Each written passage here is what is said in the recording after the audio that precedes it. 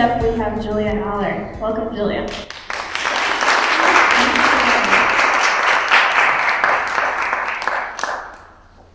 That's me. And I have a joke for you guys, just to get started. So, what did a yogi say to the criminal? You have the right to remain silent. Alright, so I'm Julia Haller. I'm a yoga therapist at Prana Yoga Institute in Fort Wayne. And I am here to talk to you today about silence and how it relates to yoga and the mind. So we might think about yoga as physical postures that we get really sweaty doing, but it's actually the science of the mind. In fact, the whole goal of yoga is to quiet down all of the thoughts enough so we can tap into the silence or the stillness at our very center. So why do we want to quiet down our mind? There are a ton of benefits that happen when you're able to concentrate, when you're able to meditate. So on the physical level, we can reduce high blood pressure. On the mood level, we have less frequency of anxiety and depression, perhaps. Increased self-awareness, more focused mind. We're able to express our emotions healthy. And then we're able to have that deeper understanding and experience of inner stillness, peace, and silence that lives within us all. So, how do we do this with our mind? It's pretty crazy, it runs around a lot. The first step is to start to turn the mind inward. So getting rid of all the outside distractions, maybe putting our phones down every once in a while. We'll start to turn the mind inward. Then we're working to focus the mind, so giving it one object of focus. Today we're going to use our breath, because that's a tool we always have with us. It's not like, oh, I can't focus my mind today, I left my breath at home. No excuses, you always have your breath.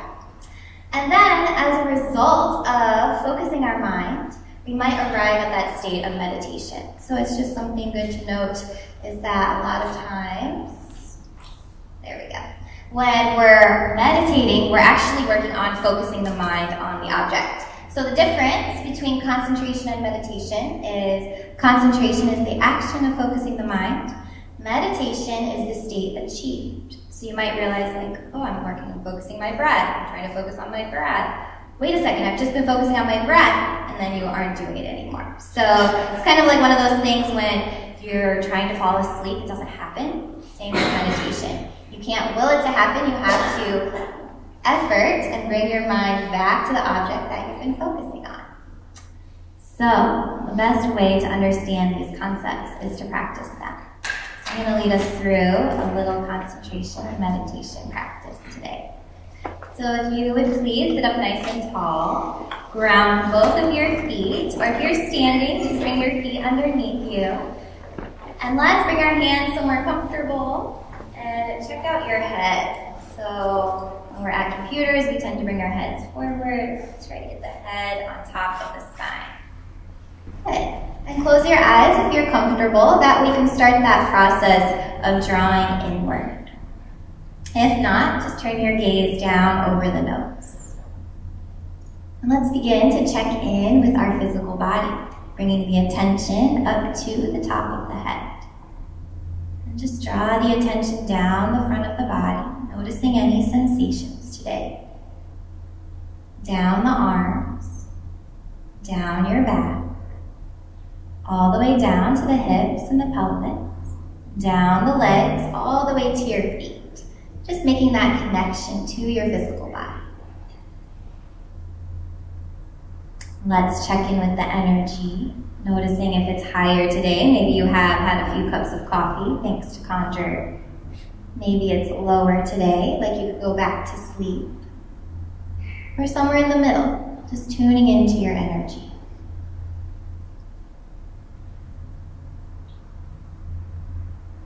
Let's start to notice the mind.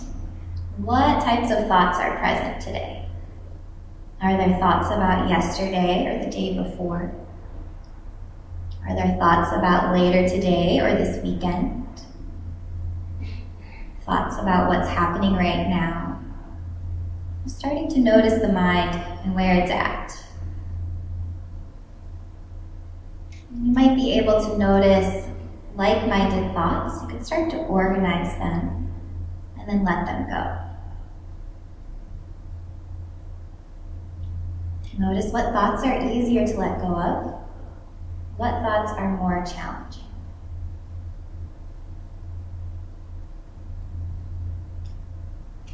Let's tune into the emotions, our subtle expression of the thoughts. Just notice what's showing up for you, and if there's any physical sensation because of an emotion.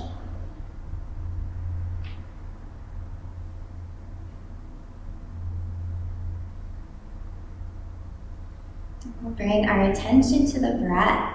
And let's just start to deepen it a little bit. Taking a deeper inhale, you could imagine it moving down to your low abdomen, up to the ribs and chest. And as you exhale, take your breath out of the nose or out of the mouth. Make it long and smooth if you can. And let's take a few rounds. Go at your own pace. Take a deeper inhale, deep exhale. Starting to let the mind focus on the breath. Notice when it wanders away, when I interrupt you with my voice. Notice that. And bring your attention back to your breath. Every time you bring your attention back, it's like doing a bicep curl for your mind. You're strengthening that muscle of concentration. And pretty soon you won't have to bring yourself back. You'll just be with your breath. Be quiet for about 30 seconds so you can practice.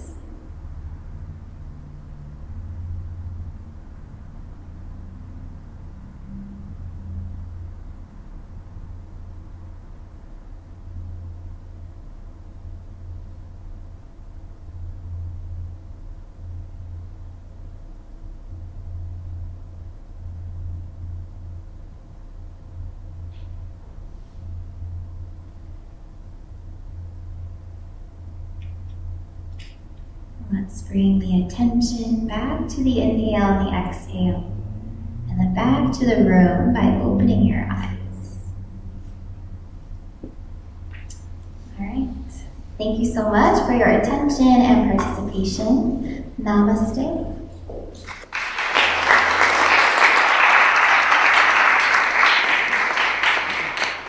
Thank you, Julia. That was amazing. All right, next up, we have John Cheesebrew. Welcome, John Cheesebrew, to the stage.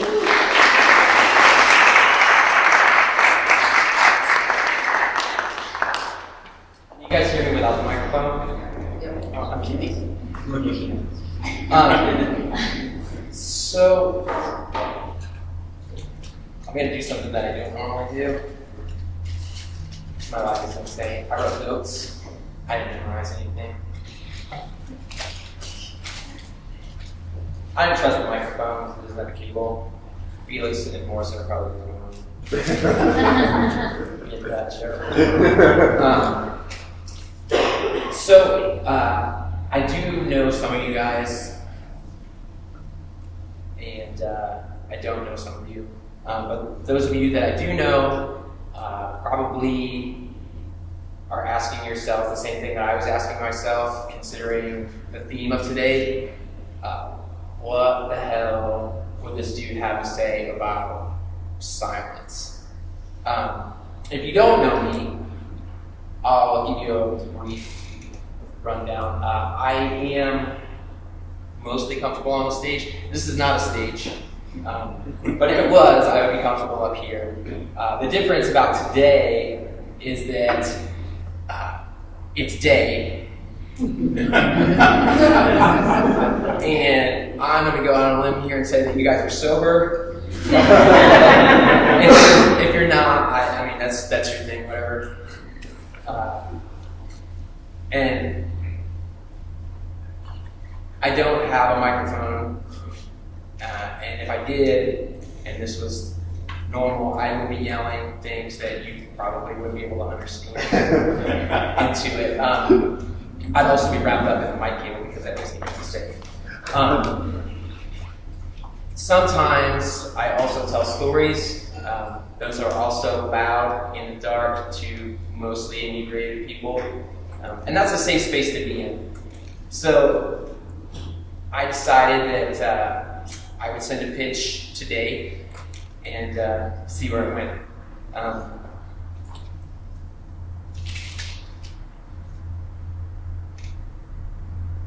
I don't know about silence, honestly. If we would have had a conversation about it before I agreed to do it, all I would have said is I think that the only thing I know about it is the opposite of what you're looking for. So I was a little surprised that when I sent a pitch, and I took about 2 seconds, which is what I normally take to make decisions about doing things like this. And you could probably tell. But I sent off the first thing that came to my mind. And that was, silence is way too fucking loud for me. And I sent it, so I was committed. And I looked at it again and I said, good luck with that, dude. But that was it. I sent it off. Silence is way too loud.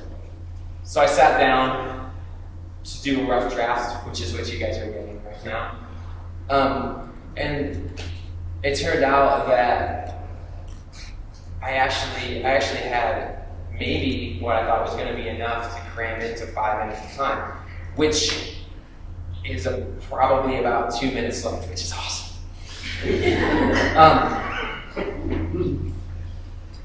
But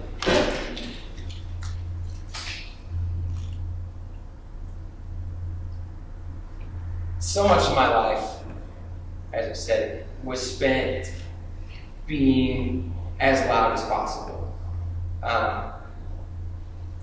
And so when I wrote this down, I had to think about what I actually thought about the word silence. I actually hate the word silence. I don't like anything about it. When I thought about it objectively, silence is prohibited. The word silence is aggressive. It is the action that keeps growth and creativity from happening. And when I hear the word, I picture it. I picture voices, and I see only a few of them that are audible ones.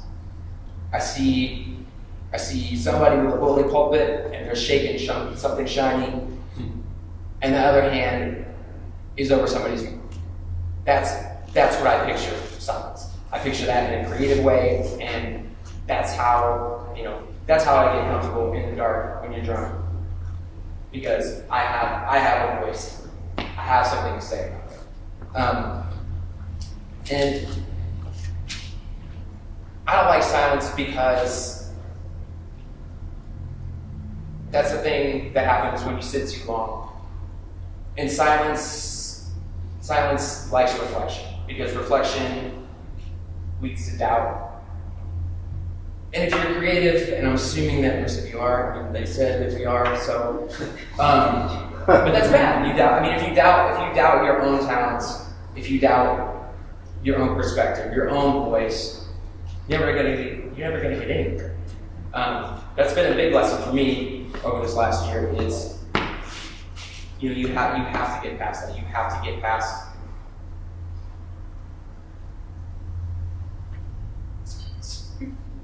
I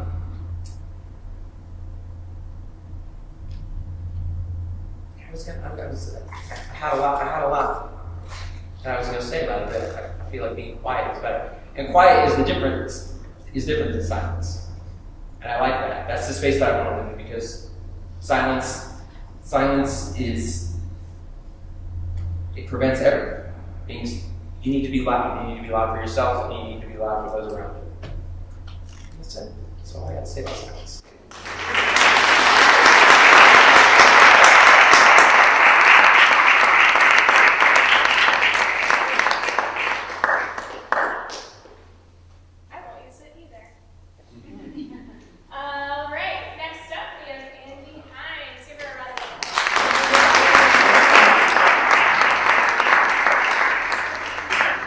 Working, you can find a very loud person.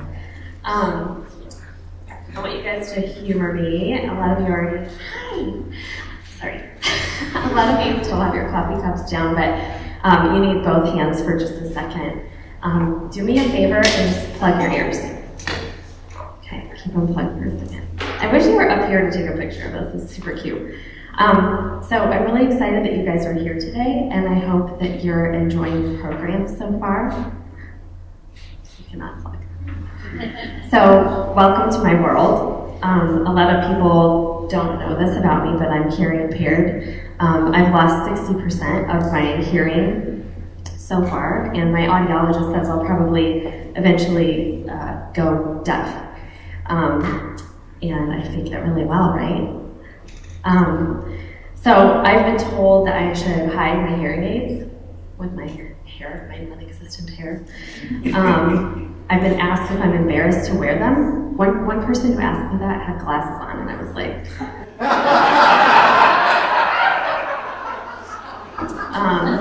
I've also been told that they're not noticeable, and a few people have told me they didn't even realize that I was hearing impaired. Once I was even told that my hearing aids were kind of sexy by my husband, so I'll take it. When my hearing aids are out, and sometimes even when they're in, I can't hear my family, I can't hear my clients, I can't hear the barista or the bank teller, and I apologize. I am also a woman entrepreneur who mentors and coaches a community of over 500 women entrepreneurs in Northeast Indiana. Society tells us that we are less than, that we don't have legitimate businesses, but rather we are glorified stay-at-home moms, that we should be doing a better job of work-life balance, that we're too aggressive, too bossy, too bitchy, too loud, too sexy, too expensive, too cute, too thin, too fat, too ugly, you name it, is a bottomless pit. And we apologize. But it's time to stop apologizing and own our uniqueness and own our voices. There are some serious perks to this hearing loss thing. I can't hear my husband snore, and I did have his permission to tell you that he snores. Or our dogs wrestling around the bedroom at night. I sleep like a baby. It's also made me more keenly aware of my other senses, like how good dinner smells when I'm cooking for my family, and the feel of my puppy's heartbeat when he lays on me. And faces. I'm most aware of faces and body language. I feel all the feelings of everyone around me just based on their expressions and their body language. And when I need to close out the world, I can. Airports, coffee shops, or even just taking some downtime, I take my hearing aids out and I can breathe and I can focus and rest in that silence. I embrace it. I enjoy it. And then I put my hearing aids back in and I experience the world again. The same perspectives hold true for women entrepreneurs. I submit to you that we are uniquely qualified to do the work that we've set out to do because of the fact that many of us, or most of us, self-identify with our businesses. Like, you are my entrepreneur sisters in the room, right? Like, we are our business. We approach our ideas, our clients, our projects with more heart and attention to detail. And we're the strong, silent ones, the ones who are underestimated and then turn a little purse-making business that started in a garage into a $416 million brand. The ones who were abused, who had cancer, who were fired, divorced, immigrated, harassed, and told we were nothing, rose from the ashes and started businesses to support our families. All while taking care of the kids, the laundry, the cooking, the cleaning, the dishes, going to the gym, and rewarding ourselves at the end of the day with a glass of wine or 3. We are freaking beasts. And this is just how I experience silence. But it weaves its way into each of our lives differently. And I want to pour into you to use your voice for good. I love that Olivia said that exact thing when she was giving the intro. I was like, oh my God, I'm gonna say that. Advocate for yourself. Live your very best life and do what you've always wanted to do. Don't let anyone make you feel doubt or shame about it. They're not living your story. And advocate for others who are experiencing silence and just need somebody to come alongside them. Using your voice and adding it to the other voices around you creates a bigger, broader picture and makes us better individuals and a better society. Your window to the world is unique, and it's what you have to offer. Don't be silent.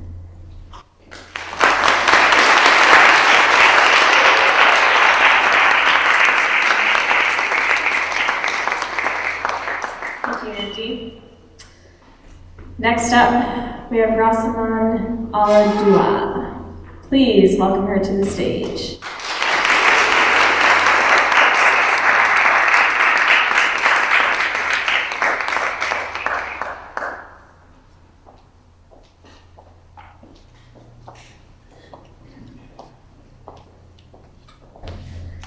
Hi, my name is Rosamond Aladua, or you can say Oladua.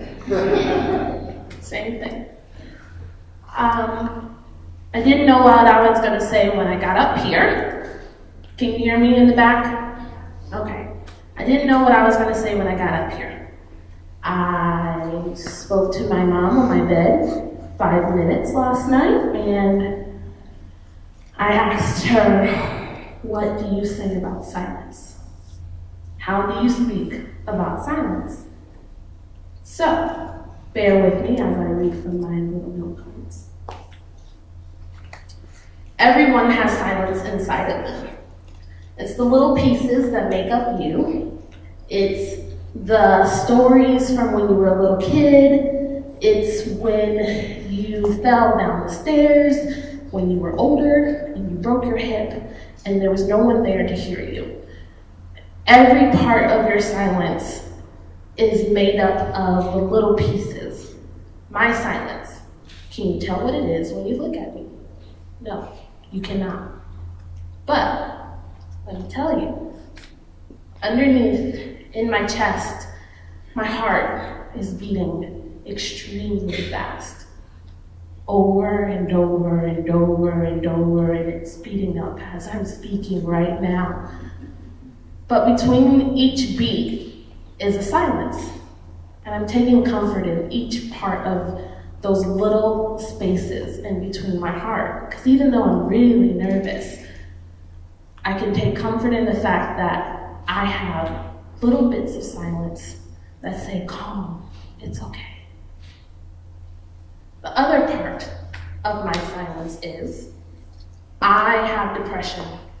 Every morning when I wake up, I say, today, it's not gonna win, and some days it does. Every morning I say, depression, you are not going to kick my ass today. And I have OCD. That means sometimes when the bank teller gives me money in the wrong order, I freak out. I have anxiety. I feel like all these labels are coming out, right? I have a service dog. He's not here with me because I'm doing better. But 2 days ago, I had an anxiety attack and I couldn't speak. My tongue was swelling up. I couldn't breathe. I couldn't think.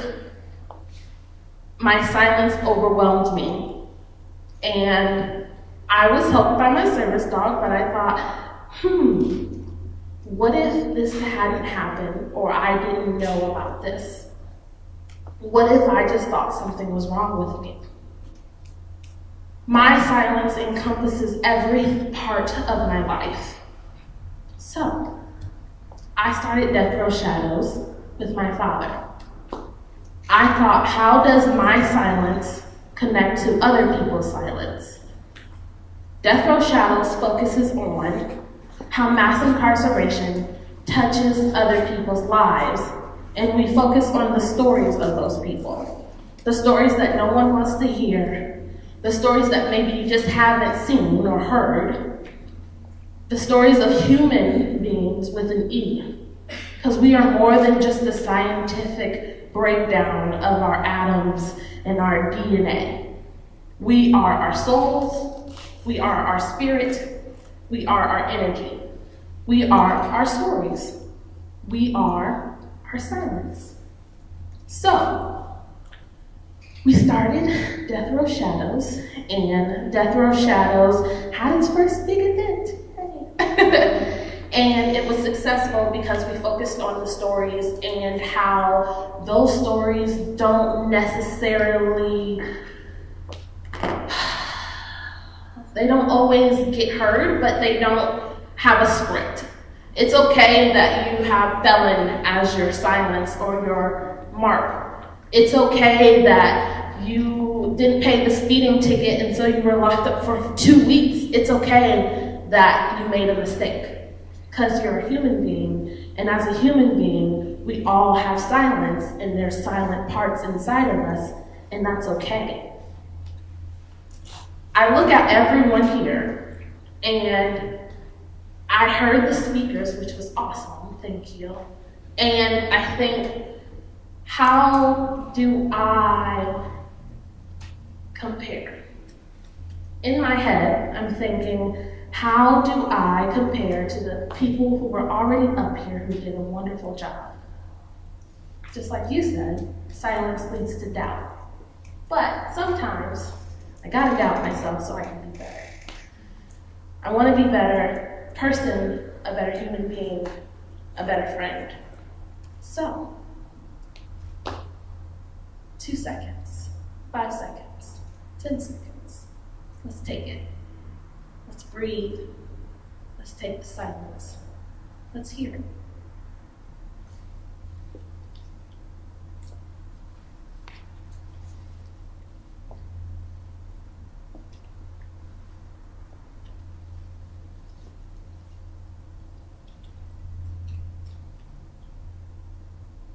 From the shadows is where we give people the opportunity to shed their silence, embrace their stories, and speak out.